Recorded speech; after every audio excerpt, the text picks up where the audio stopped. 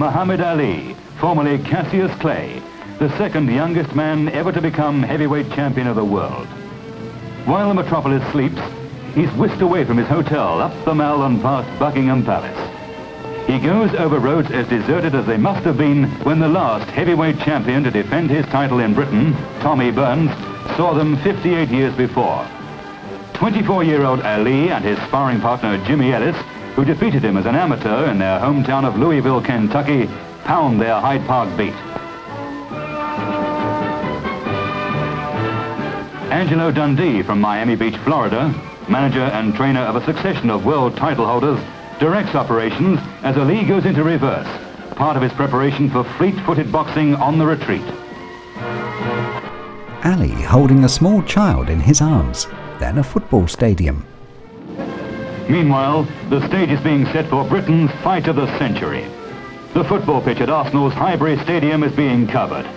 The night is dark, the air is chill.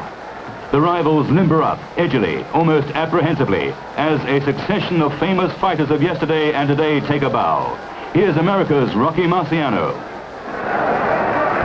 Marciano gives Ali a pat on the back, then the referee brings together Ali and his opponent, Henry Cooper, in the center of the ring. As both men return to their corners, a second takes Ali's robe from him. Ali limbers up, and moments later the bell rings for round one. Ali goes straight into his twinkle-toe routine, boxing on the retreat, watching Cooper's every move. He's trying to force the pace from the start.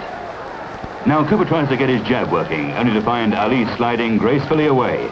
This is the expected early pattern. Cooper, on a 50,000-pound pay night, knows there's so much more at stake. Cooper throws a left, Ali ducks, and Cooper holds onto him round the neck.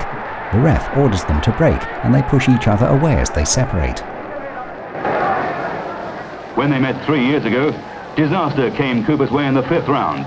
Badly cut eyes cost him dearly after he'd left-hooked Ali to the canvas. And surely he must be thinking, the longer the fight goes, the greater the risk of it happening again. Cooper blocks a left jab to the head, then Ali unleashes a left hook. Cooper attempts to counter with the same, but Ali backpedals out of harm's way.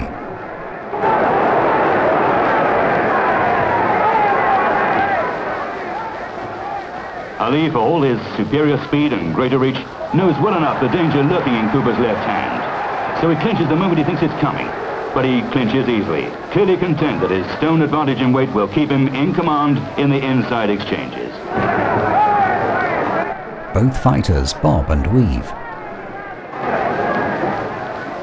Cooper, trying to overcome the problem of a shorter reach, lunges with his left hand to the body in an effort to get to his man. Cooper goes for a left hook, but Ali dodges away. Just watch the way Ali circles gracefully away. His hands held low are always in a position either to defend or to attack. This, of course, means that his opponent has to attempt to make the fight. Cooper has to try to be the aggressor all the time. Cooper keeps his hands higher. He responds to a left jab from Ali with a left hook that Ali easily avoids. Ali ducks low as Cooper tries again with his left, and they clinch. Ali aims a testing jab at Cooper's head, then Cooper appears slightly wrong-footed when he parries a left hook. The two fighters then circle each other, exchanging jabs, until Ali unleashes a fierce 1-2.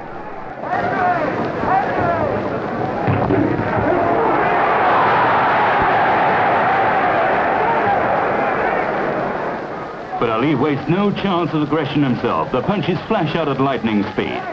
And although they may not be particularly damaging ones, he's making them count. Watch also the way he slides away from those Cooper jabs. He makes them miss by a fraction, but that's sufficient. Even if they land, he rides them enough to take away the sting. Cooper knows he has to force the issue, but it isn't easy against a rival as slippery as this. At the end of the first round, there's good reason for him to be happy. It's a promising start. Cooper's seconds tend to him in his corner.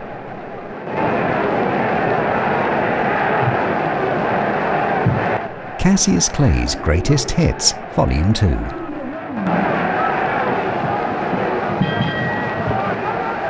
Round 2, and Ali goes into the same routine. Again, Cooper has to try to be the aggressor.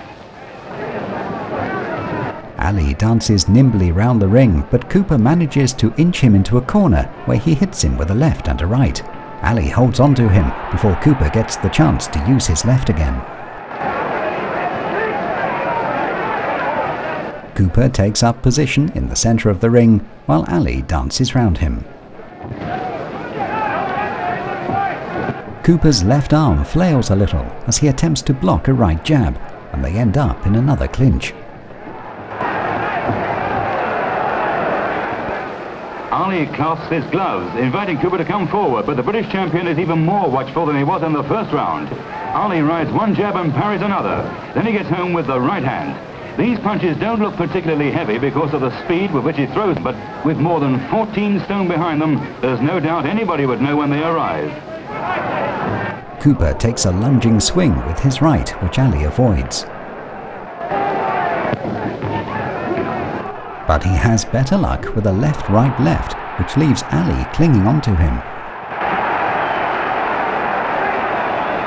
Cooper's looking for any opportunity he can find to use his left, and he catches Ali with it again. Ali's head tilts back from the impact. He tries again, but his reach is short.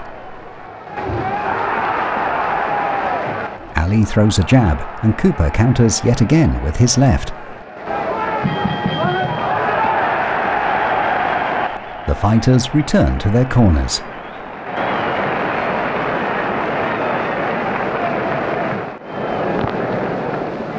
The fourth round. And this, of course, is a round of expectation. In their last meeting, it ended with Ali just having climbed from the canvas. Cassius Clay's Greatest Hits, Volume 2.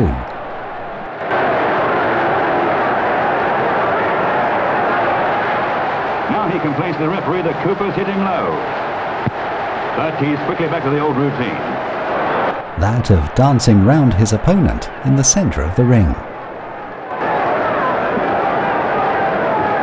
Cooper catches Ali with his left, but it's into the body and doesn't trouble his opponent. A left hook to the head that Ali ducks out of almost does though.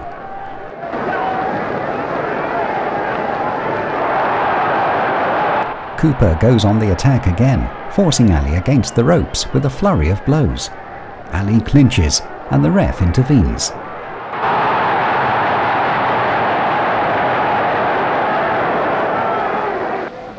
Somehow, though, as the fifth round begins, it's apparent that he realizes the time has come to step up the tempo.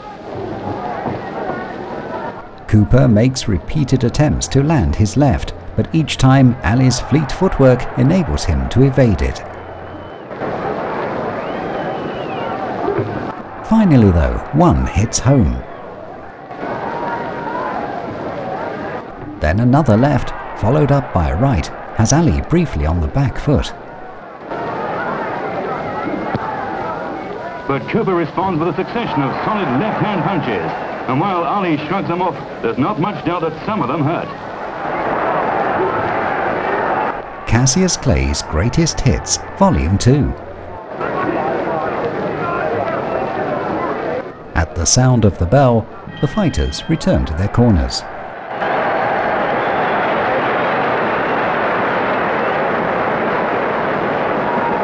Cooper's chest and neck is wiped with a wet sponge.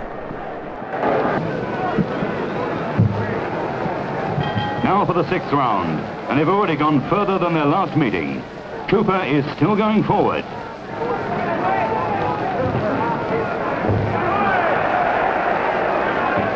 But suddenly Cooper finds himself in trouble. See that sharp right hand from Ali, then another left hook, followed by a right in rapid succession. Heralds what must be the beginning of the inevitable end.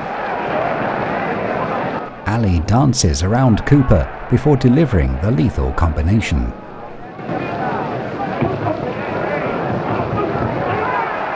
Cooper's left eyebrow spurts blood. It's gushing out just like a burst pipe. Undeterred, Cooper goes on the attack.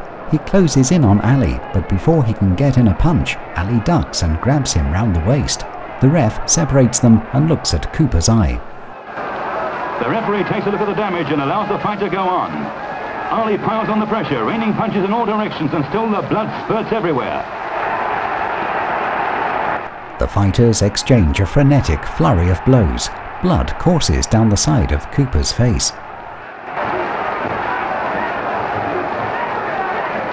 Ali lands some vicious punches with both hands.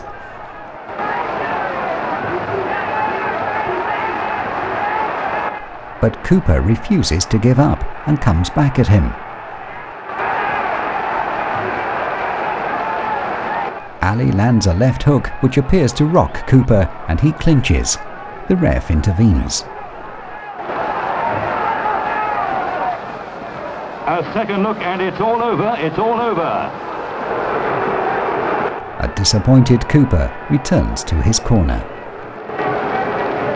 Muhammad Ali is the winner after 1 minute 38 seconds of the 6th round and is still heavyweight champion of the world.